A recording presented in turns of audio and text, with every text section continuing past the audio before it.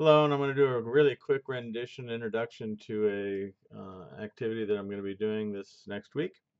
This is for students who aren't in class, so they have some idea what's going on. But the background section here actually describes why we used to, or how we used to determine the ocean depth and how we switched to sonar back in the 1900s, especially for World War II, looking for submarines using a thing called echo sounders. Knowing the speed of water, sound in water, which we discovered back in the 1800s, the 19th century, we were able to come up with technologies to actually utilize that. And the way we're going to do that is we're going to look at two profiles. We're going to look at a passive profile, the Atlantic Ocean of the United States, and an active profile, the Pacific coastline of the United States. And there's got some information here, including what you're going to use to actually label both of these. Then it's also got another thing about labeling plates and subducting plates. And you'll actually use some tectonic information to do this, but just follow the instructions and actually see how wide the Pacific profile is compared to the Atlantic profile, and how wide the Pacific Ocean is compared to the Atlantic. You're going to be given two data tables, one for the Atlantic profile, and you notice it's going to be going over for 2,400, and on this side, the Pacific for 240. And now what I'm going to do is I'm going to move to a different program. This is called Smooth Draw, and this allows me to draw.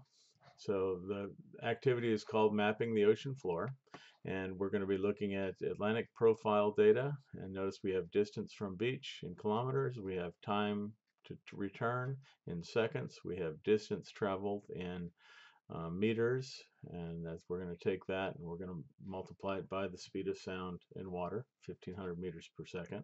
I know you used 1,507 last time, but we're going to round it. And then we're going to take half that distance. Now to show this, I can either do this new one for 50 kilometers, or I can go down and show you how we did this 550. And I really don't care which one, so I'll let you decide. Okay. I would have actually asked for this first one, but if you really want to do this one, that's fine. So at 500 kilometers away from the beach, they had a signal go down and come back 4.3 seconds. So I'm just going to go 4.3, and I'm going to take that time and I'm going to multiply it by, did I multiply it? By 1,500, and hopefully I'll come out with 7,350. Let's try that again, because I don't think I did that right. It's actually 4.9. I did one for you. And I'm going to multiply that by 1,500, and I come out with 7,350. And if I divide that one by 2, I get that 3675. So 550, 3675.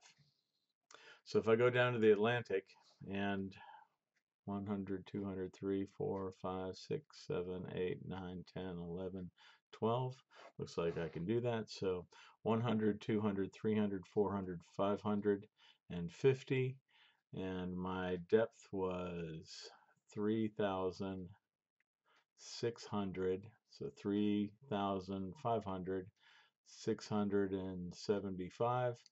And I'm going to put a dot. And you're going to do that, and then what I would like you to do, I think this one starts actually at 50. We're going to go ahead and start this one at 0 on this side, and on this side they actually started at 400 feet up, so it's going to be a little higher, but um, I'm sorry, on this one it's going to be 400 feet up. It looks like I got a little mess up on the lines there. I hope it didn't show up on yours. That up there it is. Okay, so I'd like you to connect those things with a straight line. If you notice, we are going to go down and down and down and down and down and down, and then we're going to come back up and then go down a little bit. And this one you're going to see goes down and down and down and down and down. And I can't see it go anymore. In fact, that's as far as it goes, I think. But just drawing smooth lines here, and then when you get done with that, here are the questions you're going to answer, preferably on a separate sheet of paper, and then comparing the last thing, comparing the two profiles. So make sure that you actually profile them. Make sure you fill in this data table. Make sure you do these 3 parts. Make sure you label, and that's it. Hope it works. Bye.